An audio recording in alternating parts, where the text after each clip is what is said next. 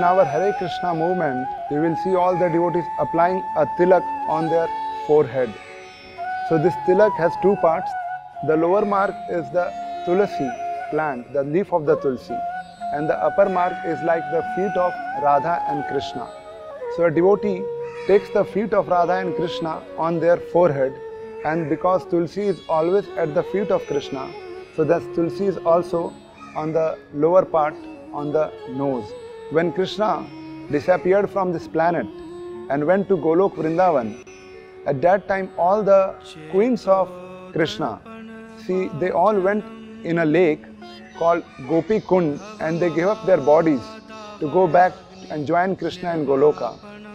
Those bodies made the river bed or the bottom bed of the lake, and our devotees, they collect that clay from there, which is called Gopi Chandan, and we apply on our forehead, on our chest, on our arms, on our back.